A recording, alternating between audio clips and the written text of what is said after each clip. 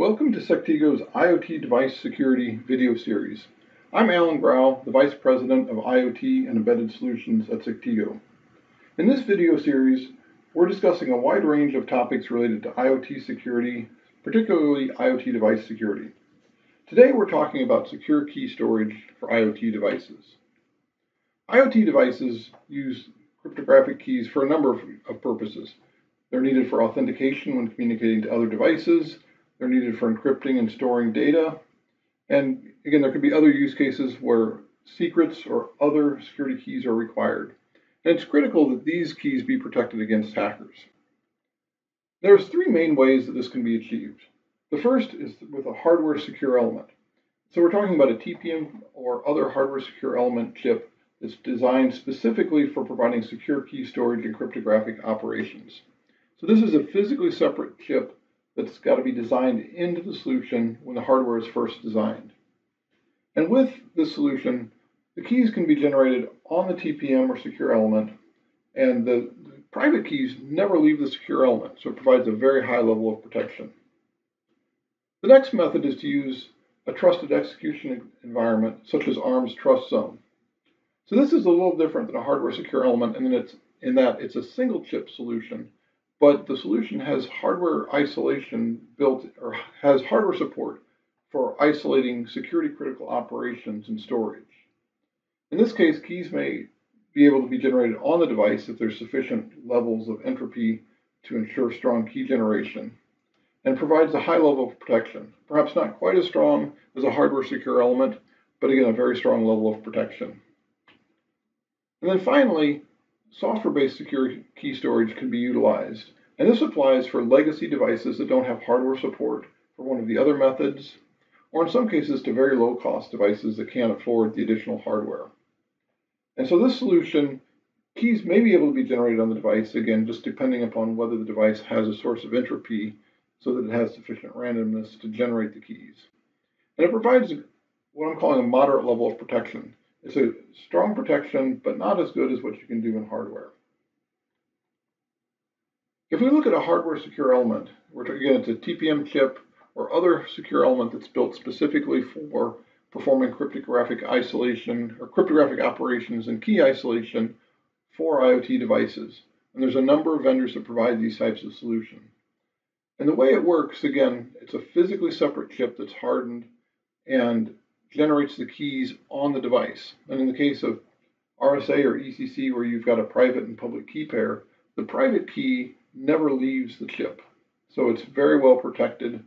Any cryptographic operation that needs to be performed is achieved by using APIs to pass the data to the chip.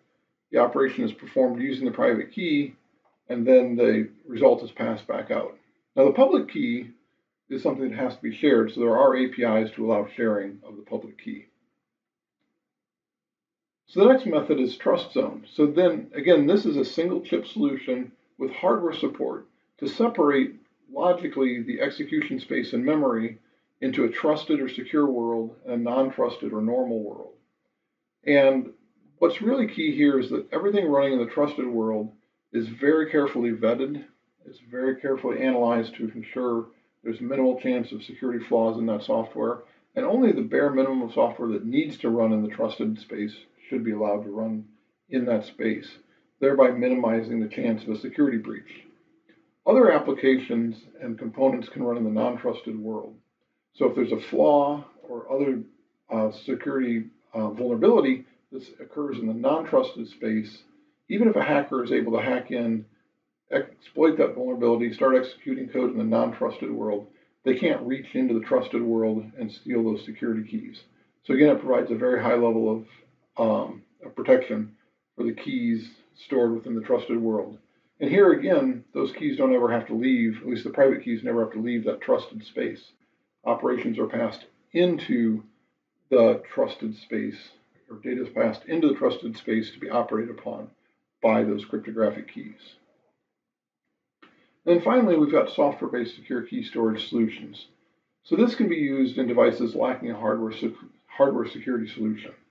Or you actually can utilize this to run the cryptographic operations in the protected world in a trusted execution environment. So this could be the method of doing cryptographic operations and storing keys in the trusted world within TrustZone.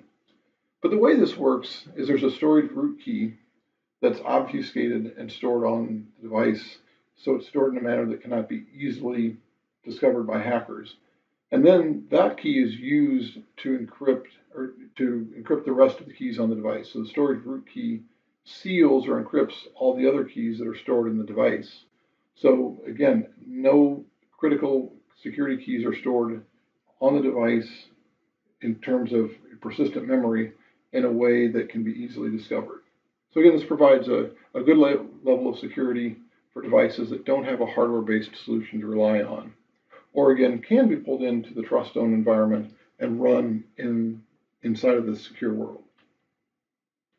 So as you look at implementing a secure key storage solution, some of the considerations are understanding whether or not your device is able to generate strong or truly random encryption keys. So it must have enough entropy or enough access to enough random data to be able to generate keys on the device.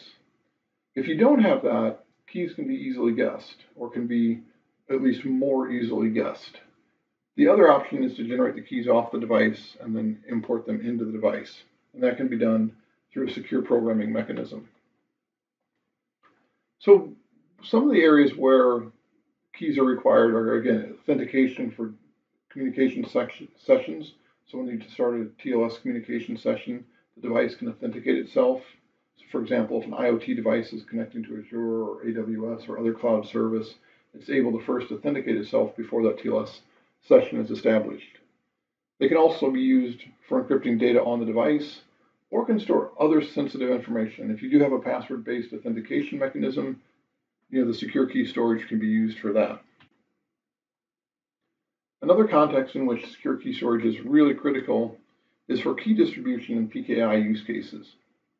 So in the context of PKI or public key infrastructure, security keys play a critical role. And secure key storage needs to be a critical part of the overall strategy. PKI is a great technology. Using certificate-based authentication is a great technology. But if someone can discover the private keys, they can overcome and defeat even the best PKI implementation.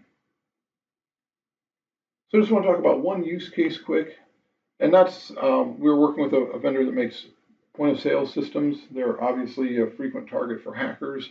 We've got credit card information on those, and we're working with a vendor that had a legacy system that had no hardware support to enable secure key storage. And so we were able to work with them to enable a solution to provide software-based secure key storage so they could get a solution in place quickly on their current hardware, and then work with them to start discussing their next generation design, adding a hardware secure element in future designs. And then with that, they were able to use a PKI solution so they had strong identity. So they had certificate-based authentication whenever they were connecting these devices back to a server. So just a note about Sectigo, we are a public certificate authority company, but we're also an IoT device security company. We've got robust, mature solutions in the IoT space. These solutions will work with a wide range of IoT devices.